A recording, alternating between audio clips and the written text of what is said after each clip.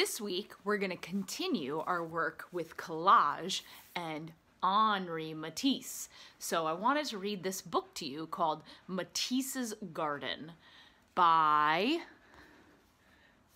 Samantha Friedman. Matisse's Garden.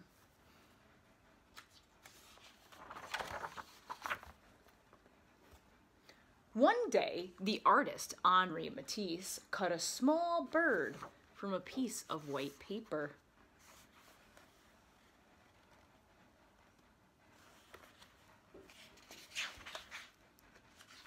It was a simple shape, but he liked the way it looked and didn't want to throw it out, so he pinned it on the wall of his apartment to cover up a stain. The bird seemed lonely by itself, so Matisse cut out more shapes, which joined the bird on the wall. As he cut shape after shape from the white paper, he thought about a trip he had taken many years before to the island of Tahiti. The shapes looked like the birds, fish, and seaweed he had seen there. As his scissors glided through the paper, he thought about how a bird must feel when it flies.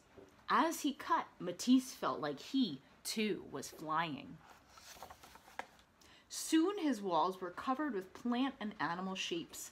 They captured the feeling of soaring and the sensation of swimming, but they didn't convey the bright blue of the sky or the deep blue of the sea.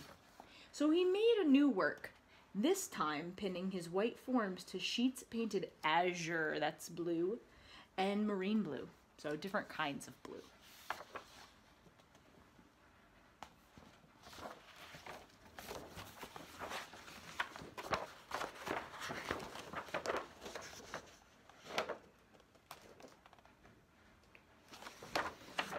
When he saw how the color brought his shapes to life, he asked his assistants to paint sheets of paper in a range of shades, from vermilion, that's a kind of green, to lemon, to violet.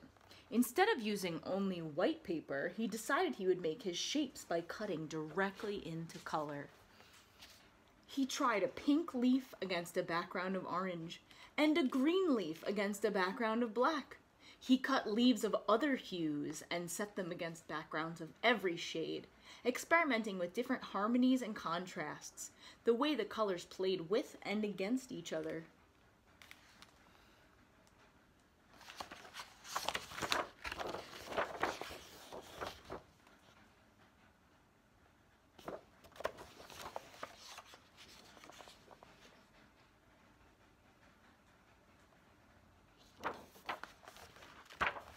Matisse cut and cut.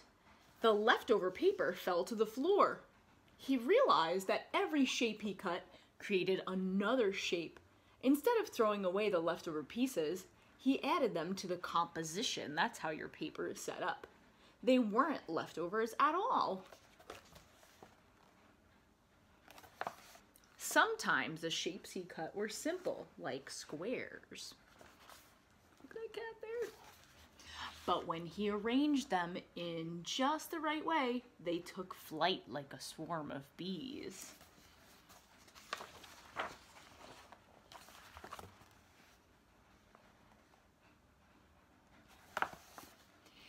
He composed his shapes, that means he put them together, to show familiar scenes, like a woman in a room with a vase of flowers.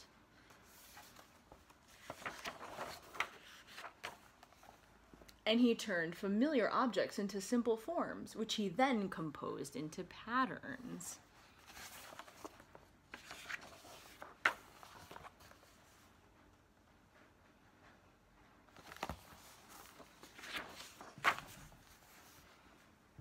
His cutouts started very small and got larger, and then larger, as large as a wall, until they stretched across the walls of his studio, curving around corners and covering doors. Matisse realized happily, I have made a little garden around me where I can walk.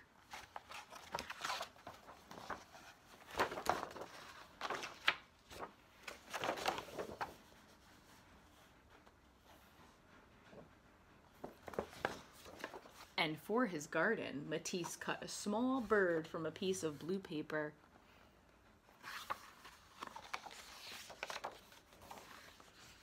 The end.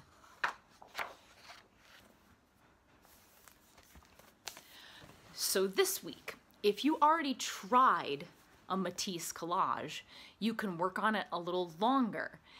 If you didn't try the collage or you want to try something new, we can get inspired by what we learned about Mr. Matisse.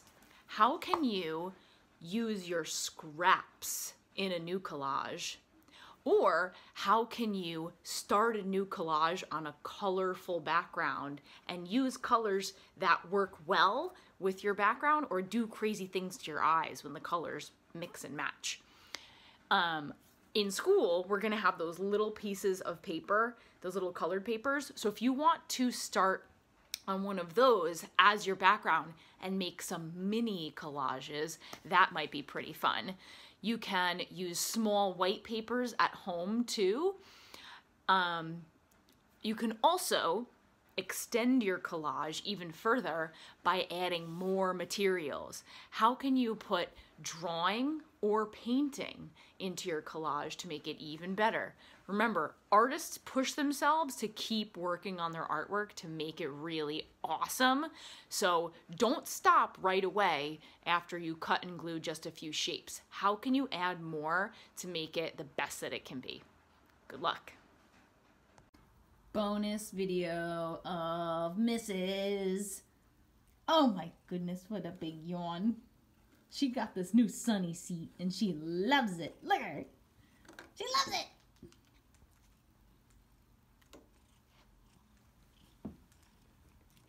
Right, Shrub? What a pig.